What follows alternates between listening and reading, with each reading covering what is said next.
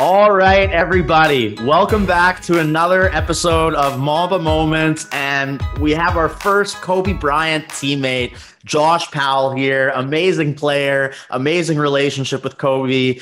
Josh, man, so excited to have you on the podcast today. Always appreciate you as a person, a player, what you did for Laker fans, and just you in general, man. And so you've before said that Kobe was your big brother. Can you elaborate a little bit on what you mean by that and whatever you're comfortable sharing about your relationship with the Black Mamba?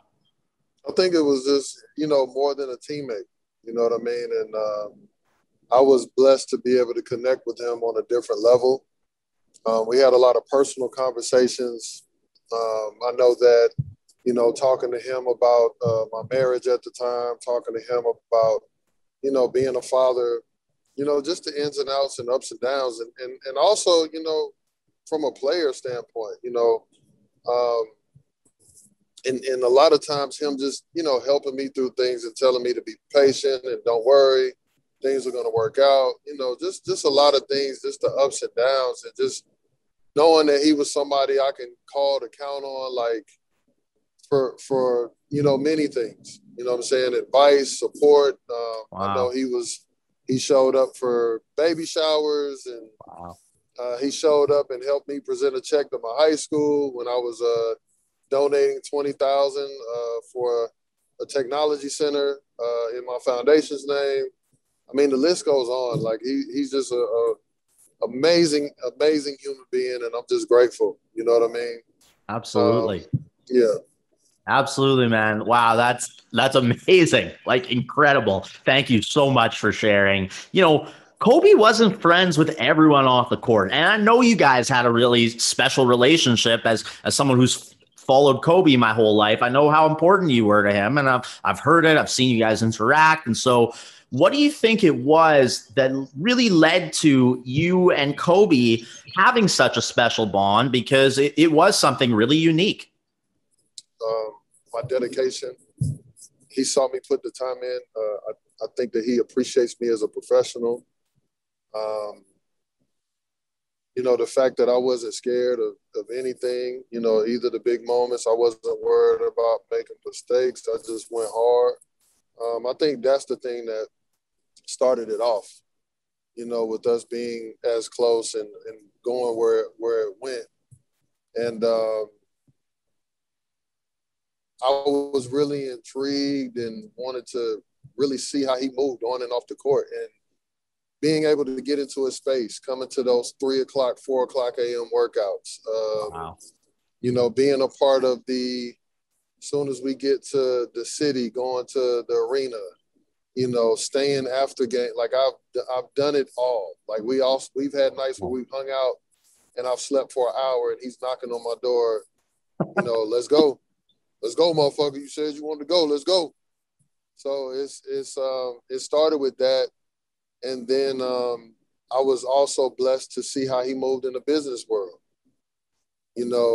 Watching him in meetings, you know what I mean? Some of the people that he met, going some of the places and listening to some of the ideas, some of the, plans and things moving forward. Just a lot, you know what I mean? Like just really being able to be a part of it and really learning the ins and outs. So it's really special. No kidding, man. That is awesome, especially when you bring up, showing up in different cities, going to the gym. Recently, Julius Randle saying Kobe gave him that advice went viral. So it's really cool to hear that story. And, something I saw that you did an interview with Buzz Sports Radio's Sports Shop, and you were asked if Kobe ever said anything to motivate you. But you said that his presence alone was enough. Can you elaborate a little bit on what you mean by that and what made the presence of the Black Mamba just so powerful and unique and different? I think that when we all are in front of greatness, think about it from a person who's not an athlete, and just the excitement, right? Maybe the nervousness, the anxiety, whatever it is that you're experiencing at that moment, just by being in somebody's presence, that you're like, whoa, this is crazy. Like I'm with this person, I'm around this person. So when it's one of your fellow peers, like he was a teammate. So whenever he walked into, the gym and we would have practices or work, like everybody went from where they're at, they already know they got to go to another level just because of who he is. Wow. And that's the type of presence that he had, because he expects that. You know what I mean? Like those 2 years I was there, he practiced often. It wasn't that he missed time, but even the time that he did miss and he was on the sidelines coaching or helping us out, you could still feel his presence. So guys were still going hard because they talking shit. They're jaw jacking at each other. You know what I mean? He's saying things that's upsetting people, and it's just all of that. But that's what made us as good as we were, in order for us to get to that point and compete for championships another 2 years after they lost to Boston. Wow, man. That is absolutely amazing. And, that brings me into a question here. When I bring up the 2 championships you won with Kobe, what are the main memories that sticks out to you, or what goes through your mind? Well, for one, because I want to make sure everybody knows this, man. Those 2 years, it was like we all were like a big family. Yeah.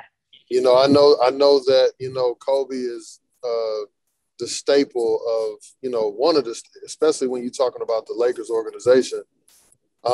But that family feel, like we all hung out, we all supported each other, we all went to events together. We all worked our tails off, did extra things together, went out to eat. We did a lot of on and off the court things together as one. So that's one thing that sticks out. And the other thing that sticks out when it comes to him is, you hear the horror stories per se, but I think that me being able to be around, I understand number 24. Me being able to be around, like I understand the number 24, but I also understand the number 8. And I think that's the thing that was a blessing about being around, because you get it. Like, it's nothing personal. You're just talking about a guy that wants to win so bad that people look at his demeanor. They look at how he was on the court or off the court, and they might take it personal. They might say he's an asshole or he's difficult to play with and all of that, but you just understand that he wants it so bad. So, he goes through those times. Like, he still was who he was, but number 24 more so integrated the whole team. Like, we all, like, he knew that in order for us to get to that point of championship, that we all had to do our part. Because I think after they won it, Shaq left and he spent the next 5 years kind of doing it by himself. Yeah. He understood that was that transition. Like, okay, they got Powell. It was like, oh, I got me another dog with me. They had L.O., they had Luke Walton, they had all of those guys. Wow. Andrew Bynum. But then it's like it clicked, and then they went to the finals, lost, and then it was like, all right, now we know what we got to do. We want this thing. Let's focus and win. Wow, man, that's incredible, and especially to hear that, and sort of how misunderstood Kobe could be. That leads really well into the next thing I wanted to ask you. Everyone always asks you about the basketball aspect with Kobe, and so I wanted to focus a little bit on Kobe as a person, and you've shared some interesting stories. What would you say was the most underrated or overlooked aspect of Kobe Bryant off the court as a person? Him as a husband and as a father. Yeah. And I think that because, that unfortunate situation that happened with him, that, a lot of people pass judgment, I mean, based on who he is and other things. But I think it's truly amazing that a guy, he revamped, like, his personality, the brand, the perception of him. Like, he did a whole 180. And obviously he's a killer on the court, but the fact that he did things in such a way, changed his number. I mean, it was just a lot that happened where people were no longer really talking about what had happened. Yeah. And that's the part that I appreciate, because he showed you as a husband, he showed you as a father sides to him that made people fall in love with him all over again. And I feel like that's the thing that hurt when he passed, because chapter 2 was so amazing that people were blown away. Like, whoa, look at this guy. Like, we know what he accomplished in chapter 1, and that was greatness. But look at what he's doing as a husband and as a father. You know what I'm saying? Yeah, absolutely. Like, that part was really, incredible. Totally. No, thank you. Thank you for sharing all that. I couldn't agree more. As a younger kid, I had to go through falling in love with Kobe all over again. And man, that's the perfect way to sum up for sure. Because once he scored 81, became number 24 Kobe. And that's something too, as people who watch the Lakers, and you could tell that team was a family. You could tell the bond you guys had. And that was amazing to watch. So when you talk about the 8 and the 24, what I kind of want to know is for you, what was the biggest difference or the main aspect in Kobe's leadership as number 24 on those championship teams that you remember? Then I think it was more so the fact that he didn't, even though he always is the type that feels like he can do it by himself, but he leaned on us. Like, he encouraged us to, you know what I'm saying? Like, because there were times where you look at different games throughout all of those playoff series where Powell had to get busy and carry us. Lamar stepped up. D. Fish stepped up in these moments where everybody stepped up in these moments, and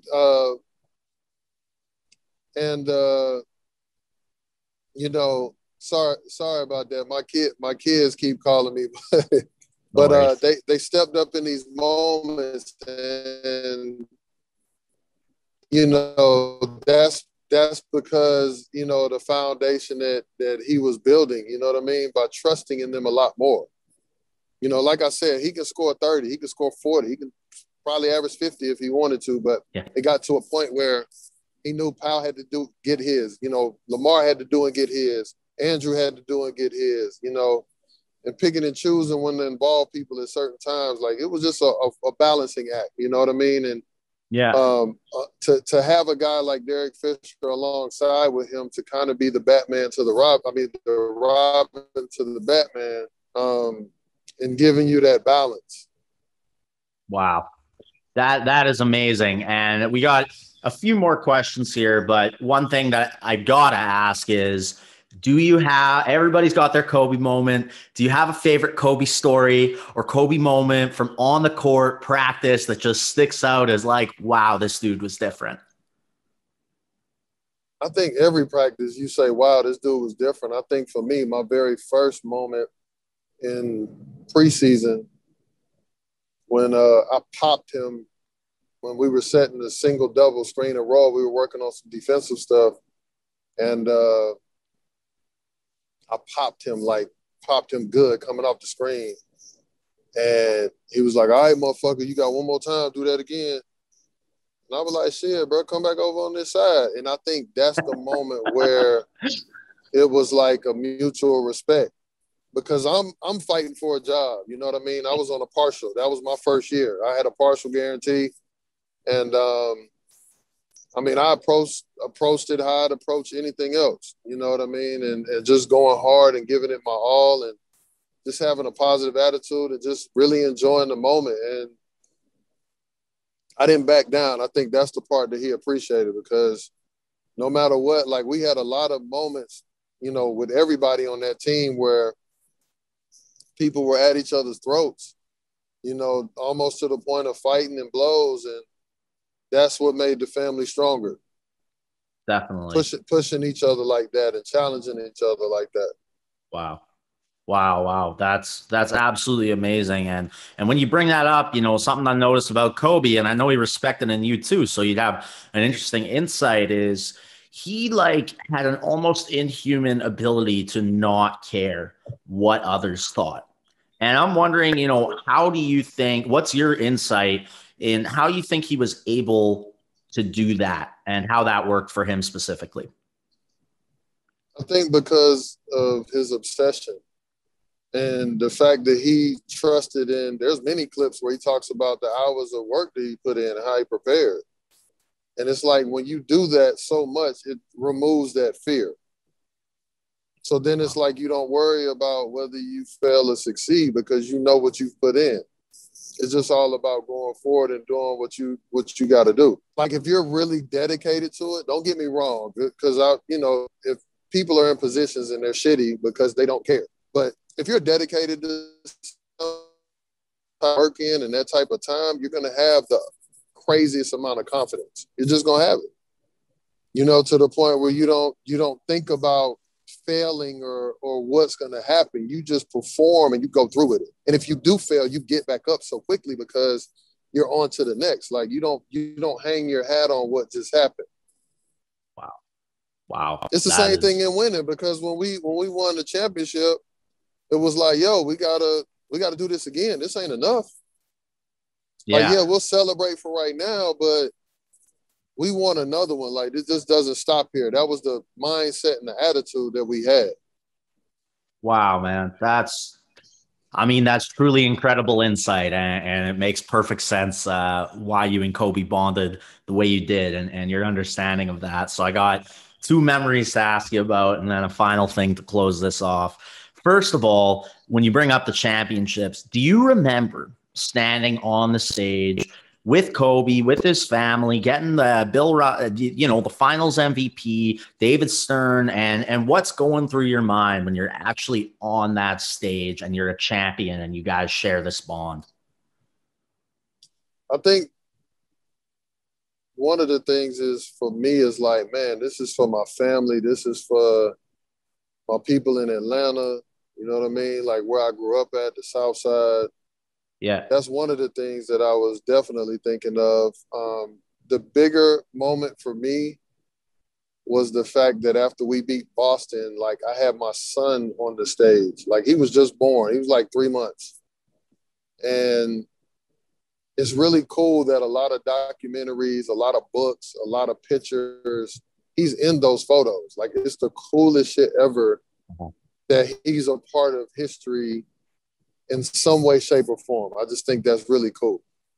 That's awesome, man. That's great. And then one other, and congrats again, man. Well, you made so many people happy with those championships. And so one other memory I wanted to ask you. You did this 2012 East Bay interview with Kobe on shoes for the magazine, and that was so fun to watch. I highly recommend everyone check out the video on YouTube. And I'm just wondering what you remember about that day. Let me tell you what's really crazy is like I interviewed KD, Michael Kidd Gilchrist, LeBron, Kobe, like all in one day. That was crazy. That's that amazing, was really man. crazy. And that was right after LeBron came off of his first win for finals. Yeah. So it was just like, having that chance to really connect with those guys off the court, I think is a lot, it's more fun. It's a lot doper because, everything don't always have to be about basketball. You get to see people for who they are and in a different element. We talked apparel, we talked shoes, but just having the chance to really talk about other things that they were interested in. And, I did my research to be able to bring some fun to the interview. So that was a really cool experience. That's awesome, man. That's really great. And I loved watching that interview with you and Kobe, East Bay Magazine. And so, for the final question here, I'd love to know, what is the main lesson that you learned and take with you in life from Kobe Bryant, or anything else you want to say on the experience? But yeah, I'd love to hear the major lesson you take away from him. When he passed, it broke me because it's like he's like a superhero.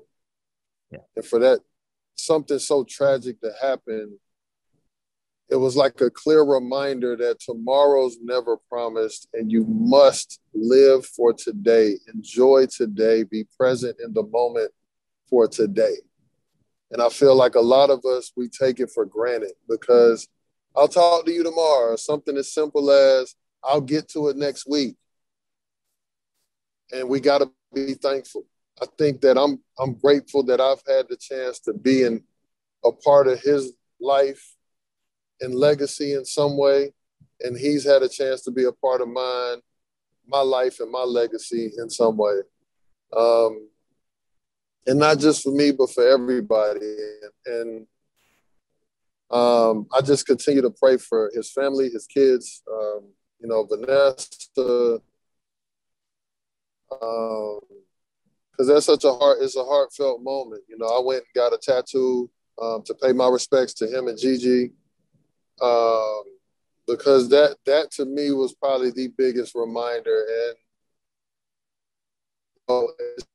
And as other in the Black community, we don't see a lot of good examples of what a man looks like. You know what I mean? And you know, I felt like he was one of those people that we all could look up to and see how he was doing it all around and respect that. You know, I think that another example is LeBron. I know he gets a lot of hate, but we haven't heard of anything crazy. He hasn't gone to jail. Like, there hasn't been any stories that came out and said he did this or he did that. Like, he's somebody that's done it by the book, and we got to appreciate that while he's here.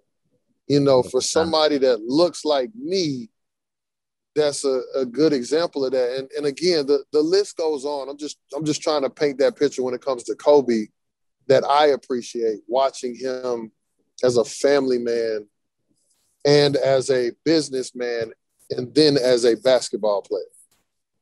Unbelievable, man. Thank you so much for sharing your insight, for really helping everyone, you know, relive the inspiration of the Black Mamba and just how much of a role model he really was, and the legacy will live on forever, man. This was so special that you took the time to share your insights. Now, Josh, man, we got to give you a plug. We want to know where to find you. I know I'd love to hear a bit about 21 Reasons to Give Foundation and just, yeah, where you're at, where you're up to, and where the people listening can find you, man. Check out my foundation, 21reasonstogive.org. We're also on Instagram, 21 Reasons to Give. I have a t-shirt line, an affirmation line, very positive line that me and my kids came up with, t-shirtshouted.co. And then, of course, follow me, Josh21 Powell, on Instagram, JP21 Reasons on Twitter. That's so awesome. I'm out here and just continuing to serve and doing right by the Most High. I have a book that I'm working on. I have